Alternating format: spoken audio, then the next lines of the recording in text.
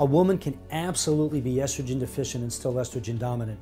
This is the classic description of menopause. Again, it's the relationship between the two hormones. One can be both estrogen dominant and estrogen deficient, and the reason is that both hormones tend to decline with time, progesterone declining faster in most cases. When a woman becomes menopausal, she loses approximately half of her estrogen effect, but she loses almost all of her progesterone. So even though estrogen is deficient, she may have hot flashes, night sweats, vaginal dryness, urinary issues. She's still estrogen dominant because even that lowered amount does not have sufficient progesterone to balance it properly. Adding progesterone alone in a woman who also needs estrogen would be a mistake because she'll have the symptoms of her estrogen deficiency. So many women will need both, some progesterone and a little estrogen.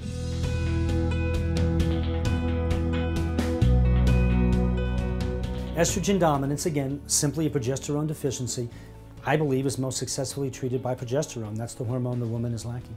Simply treated, we simply replenish progesterone and balance that out. That's the simple way, and it works very effectively.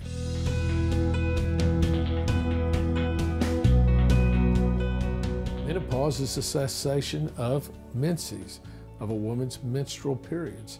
Basically, it is that state where a woman has lost about half of her estrogen, almost all of her progesterone, her reproductive career is over, she stops ovulating, eventually the ovaries shut down.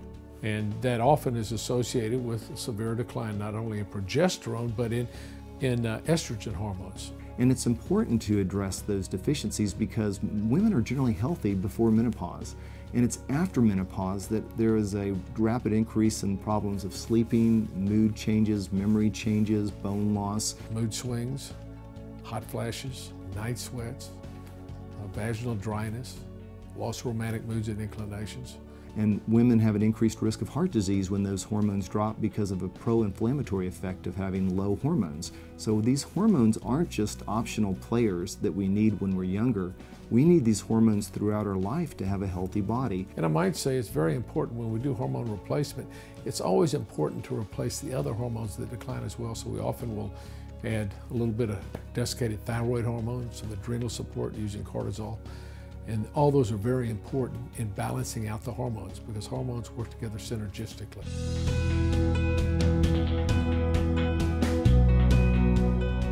The imbalance that occurs in female hormones as a woman marches through her menstrual life inevitably leads to symptoms of hypothyroidism. When you're low on progesterone, you actually will adversely affect the thyroid gland because without balancing the estrogen effect, you'll have excessive thyroid binding globulin made. That ties up circulating thyroid, and so you have a net effect of having low thyroid.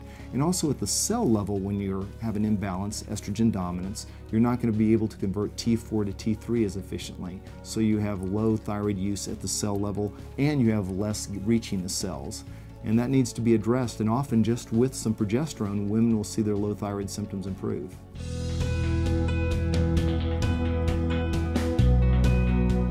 I believe unbalanced hormones, hormone imbalance, is one of the main causes of cancer.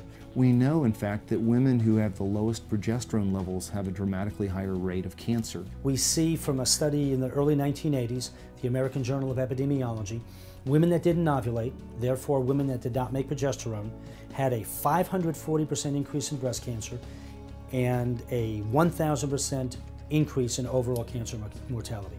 Those are astounding numbers from, as far as we can tell, one hormone deficiency, progesterone deficiency. That would imply that if we balance progesterone levels, we should be able to make a tremendous impact on the incidence of cancer. We could decrease it significantly if we were very conscientious at making sure that we address low progesterone levels. So we know that hormonal decline and hormonal imbalance is correlated with and associated with an increased risk of cancer. The converse of that is true. Men and women who have optimal levels of their hormones, physiologically optimal levels of hormones, have a dramatically decreased risk of cancer, of developing cancer.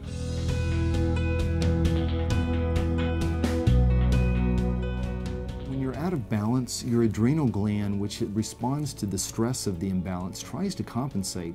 Many of the folks that we see have been struggling with issues for years and have often developed what is referred to as adrenal fatigue, where there is inadequate cortisol being produced to meet the body's needs. The stress involved in feeling poorly from hormonal decline can affect the adrenals. They'll have to work harder to secrete more cortisol. Tissues that work harder simply wear out faster. So hormonal imbalance in females, hormonal imbalance of the sex hormones, adversely affects not only the thyroid, leading to functional hypothyroidism, but also adversely affects the adrenal glands, leading to low levels of cortisol and adrenal fatigue.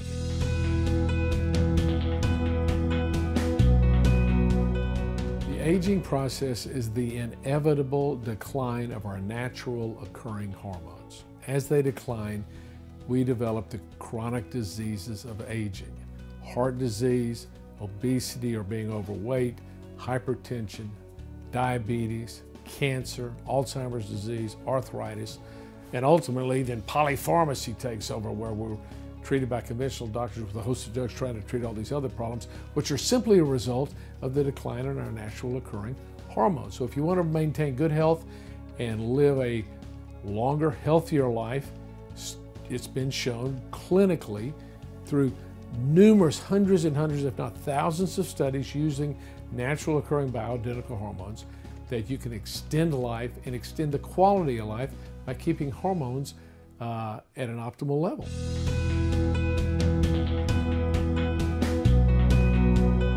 I think those thoughts reveal the concerns people have as a result of the conventional approach that uses largely counterfeits and does not use progesterone.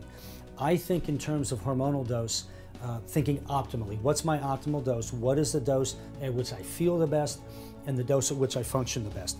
I would not want to do that for the shortest amount of time. I would want to do that for the optimal amount of time.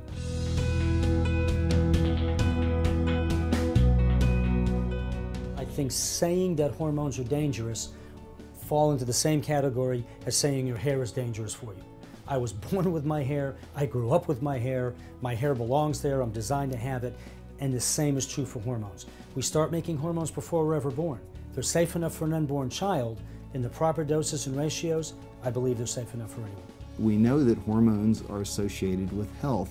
What we want to stay away from are the things that are the counterfeit hormones, the false structures, the things that are used that do not belong in our body. That's what is dangerous.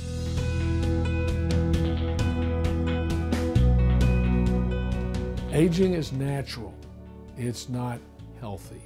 I think aging is natural. My hair grows naturally, but I cut it. My nails grow naturally, but I cut them. We have droughts, but we water our lawns. So natural things occur. But I think it's important to define what's really normal when you're talking about hormonal loss. The decline of our hormones leads to a host of health problems. It's like saying in the summer, in the middle of a drought, well, it's natural. I'm not going to water the yard. We'll just let the flowers die because it's natural. No, you replenish the groundwater so your plants don't die, so they stay vibrant and green and they grow. Same thing with hormone therapy and hormone decline. As your hormones decline, you want to replenish your hormones. You have hormone replenishment therapy. We compensate for the fact that we live with a condition of decay all the time. We're constantly compensating for things. We're cutting our grass, we're cleaning our closet, we're brushing our teeth, we're taking baths. And putting back in the hormones that are declining simply maintains health for a longer period of time so that we can be productive and healthy.